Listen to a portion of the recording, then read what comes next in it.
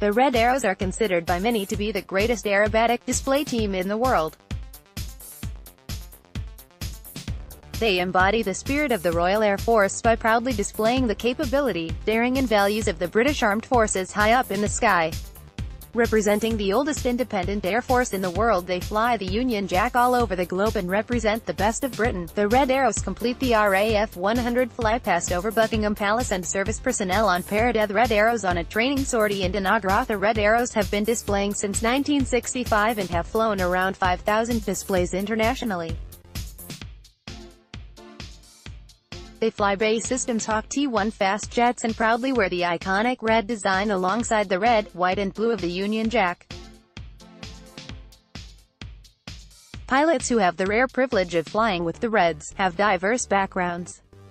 They have completed operational tours ranging from Afghanistan to Libya.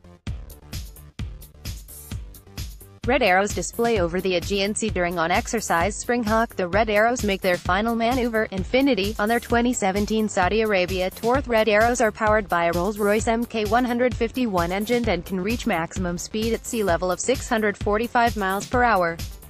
The team originally consisted of 7 pilots flying fallen Nat T-1 jets until the team was increased to 9 in 1968. In 1980, the Nat was replaced and the start of the Red Arrows as we know them today began.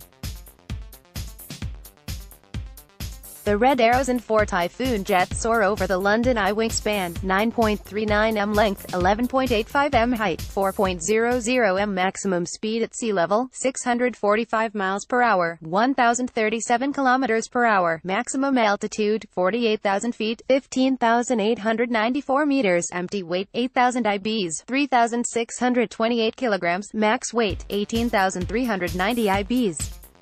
8,330 kilograms, engine, 1 Rolls-Royce Adore Mk151 thrust, 5,200 IBs, 2,359 kilograms. The Red Arrows practice displays in Greece. Have a browse at the gallery below if you want to see some more incredible images of the Red Arrows in action below.